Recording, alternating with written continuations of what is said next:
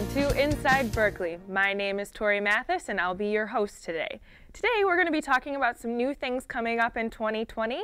First thing is snow emergencies. So today we'll be meeting with Public Safety and Public Works to kind of discuss the new ordinance that had just recently passed. Today I have Chief Koehn, and how are you today? We're doing very well, Torri. Thanks. I'm glad to be here. Awesome. Thank you so much for coming. So Can you kind of talk about what this ordinance is and kind of how it'll work? Sure. The snow emergency ordinance is to be able to get the cars off of the streets so that DPW can plow the streets and we can respond quicker to emergencies. Historically in the city of Berkeley, we've declared snow emergencies under the Uniform Traffic Code that we have adopted through the state of Michigan. However, this ordinance gives really specific directions on what people need to do. I'm a firm believer that if people know what to do, they'll do it. So it tells people, you know, you need to, once you're notified, you need to get your cars off the street until the snow emergency is declared over. Okay, and so that would be the impact on residents, just getting your cars off the street. Exactly, off the public streets and also public parking lots, which is kind of something people don't think about right away, but our DPW is also responsible for plowing public parking lots, and it's really difficult. I know our station, because we're a 27 operation, we'll go out and move our cars for them when they're ready to clear different parts of the lot, but they can't do that in public parking lots, so it's a lot easier to clear it when there's no cars there. Definitely, and so, you know, you're kind of talking about a little bit on the benefits. How does this ordinance benefit public safety? Well, we have all-wheel drive patrol cars, and our fire apparatus are pretty heavy, and we carry a bunch of water on them, so it's pretty tough to get them stuck in the snow. But for emergencies, you know, we don't want to be sliding. We don't want snow to be in our way, so the quicker we can get the cars off the street, the quicker the DPW can plow the streets and parking lots, the quicker we can respond to emergencies also. So Chief, can you kind of talk to us about how the process will work in terms of alerting our residents or outside communities about a snow emergency? Sure. What will happen is we'll work closely with DPW and also with City Hall. And basically it's driven by DPW. If they think they need the streets cleared to do their job, we'll declare a snow emergency. What we'll do is we'll get a hold of you, because we're counting on you to get the word out through social media, through email blasts, through press releases to the media. I know we notify Homeland Security. They're always interested. Oakland County Homeland Security is always interested, and they publicize that also. Great. So there's a lot of ways we try to get the word out. We want everybody to know exactly what's going on. Once that happens, you know, we will try to give it much advance notice. You know, we like to give a couple hours notice to people also. So once that happens, we'll declare a time it starts, and then the snow emergency is in effect, and you'll need to get the cars off the streets and public parking lots. And I guess same process would work when snow emergency would be over, as we would just wait for an announcement and then we'd push out from there? Exactly, and our goal is to get that info out as best we can. You know, I know, you know, if I think something's coming up, I go out and look for it. We would hope that people, if they're not positive, you know, don't wait. You know, we'll get it out as soon as possible. For sure. And for residents listening out there, that being said, with this new ordinance that's coming through, make sure you're following the City of Berkeley's social sites, as well as the public safety sites, as well as our website, and then our, you know, signing up for our email newsletter. We'll make sure to push everything out in regards to snow emergencies, as well as any other alerts that we need to let residents know about. And then just last question, Chief, you know, something in the ordinance that was mentioned, and I know residents out there probably have questions about, you know, if by chance, you know, their car happens to get towed, and what that looks like when it comes to a snow emergency. Sure. Well, the goal of the ordinance is to clear the streets so that DPW can plow the streets so we can improve safety for everyone. So our goal, we would love not to write any tickets at all. We would love to see no cars in the street, no cars in the municipal lots. Typically, what we've done in the past, we plan on continuing is, if there's a car in the street, we will try to get a hold of an owner if we can. You know, if we have 500 cars in the street, it's going to be a little difficult. If we have 5, we could probably do that. But we'll try to get a hold of an owner, knock on doors, and try to get the cars out of the street. So, you know, will we write tickets in order to gain compliance? If we have to, we will, but that's not our goal. This is about safety. It's not about generating revenue. As far as impounding vehicles go, my 2 winners here, we haven't impounded a car yet. Typically, we can get them moved. You know, if DPW needs a car moved in order to get their job done, we will impound it.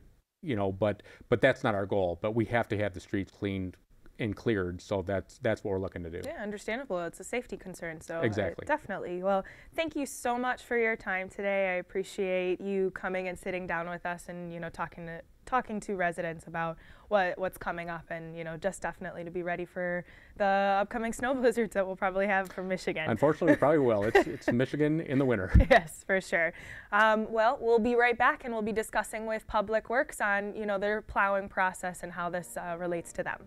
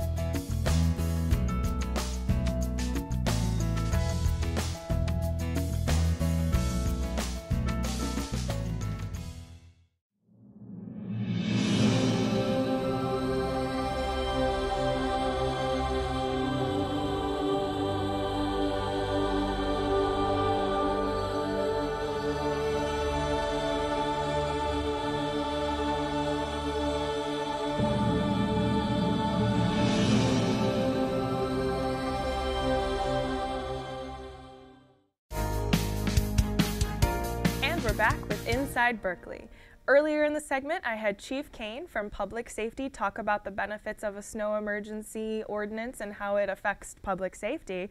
Now I have the Director of Public Works, Derrick Schueller, with me to talk about the benefits of the ordinance for Public Works. How are you doing today, Derrick? I'm great, Torri. Thank you. All right, cool. So can you kind of talk about it, Public Works, and how this ordinance affects them? Sure. So for our department, this ordinance is very important because it allows us to get the streets cleaned as quickly as possible after a snow event. So the snow emergency, signaling the snow emergency, is that time when we absolutely have to get the cars off the street.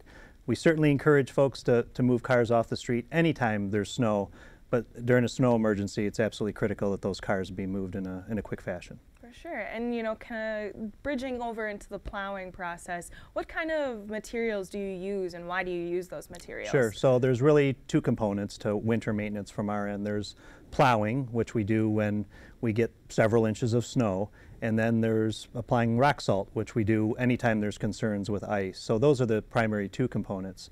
And we also do what's called pre-wetting, which is where we take salt brine, liquid, and we actually spray the rock salt as it leaves the truck. So what this does is it helps to get the salt activated sooner than if you were just putting down dry rock salt. It helps to melt the roads even faster. So we've been doing that now for a couple of years as well. Wow, that's so interesting. Didn't realize there was so much science behind plowing our streets or salting our roads. Yeah, the technology has really changed in the last few years, and more communities are using liquid products in addition to traditional solid rock salt. Oh, wow. And can you kind of recap how that relates to when you guys determine salting versus plowing and vice versa? Sure. So plowing, we're looking for several inches of snow, and we'll plow certain streets before other streets, majors, and then get into the residential streets. So that's the main component of winter maintenance. And then rock salt is going to be as needed. It's going to be an icing situation. So when public safety contacts us because the roads are getting slick, or even one of our staff members notices that the roads are getting slick, then we're going to go into de-icing and putting down rock salt. Yeah, okay. And you know, you touched on that, you know, when exactly roads and how you guys determine what roads you plow first.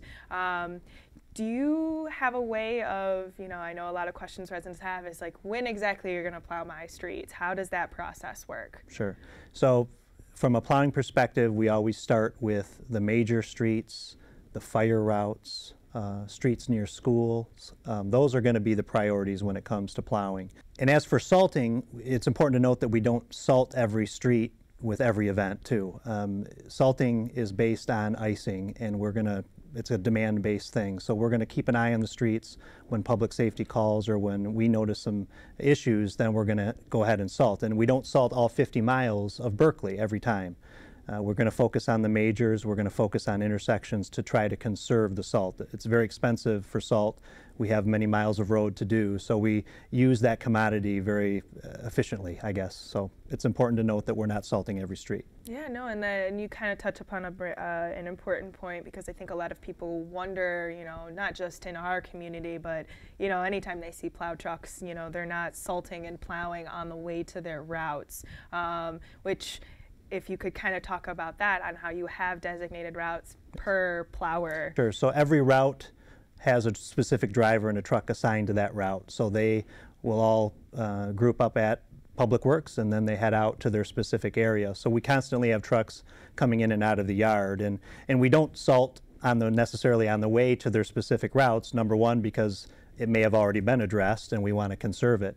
But number two, we want to get those drivers to their area as quickly as possible so that all residents see clear streets at about the same time, or as close as we can. I think all of that's great, especially, you know, that we're trying to unilaterally tackle the snow emergency as quickly as possible across the entire city, not just like specific areas, but also making sure that, you know, emergency services can still get through. You know, obviously, I'm going to ask you the question, because I think it's a question that most people have, that, you know, why is it that we plow the way that we do and it ends up being in, you know, residents' driveways? You know, can't you send somebody out to take care of it after, or, you know, touch on that topic, you know, when it comes to how you guys plow and the way you plow? Sure, sure. And the plowing exercise, it's natural to have the snow in the driveway, and all of us as residents are responsible for clearing that driveway. Unfortunately, there isn't anything we can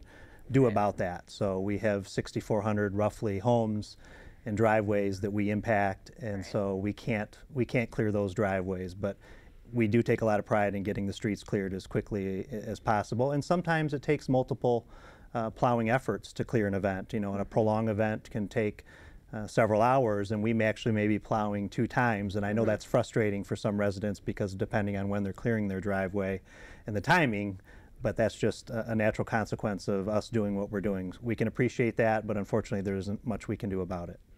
All this information is great, Derrick. I think it's also going to be very beneficial and informational to our residents. Could you just reiterate again why this snow emergency ordinance is so important? It's extremely important for everyone to get their cars off the street during a snow event so that we can plow. This allows us to get all the streets done as quick as possible. And one other thing I want to point out as well is the boulevard streets. There are some boulevard streets where if somebody is parked on the street, that our plow can't get down the street at all. So not only is it, you know, an inconvenience about going around a parked car and having that plowed snow around the car, but it may actually prevent our plow from getting down the street at all, which is a significant situation. So it's so important for residents to please move their cars off the streets, specifically during a snow emergency. And quite honestly, anytime, you know, there's snow in the forecast, it does allow us to get the streets clean quickly and efficiently. Yes. Yes, well, thank you so much for your time today. I appreciate both you and Chief coming out and visiting with us and talking to us today. And we look forward to seeing the great work that all of you guys do. Thank you, Torri. Yes. This has been Inside Berkley, and we'll see you guys next time.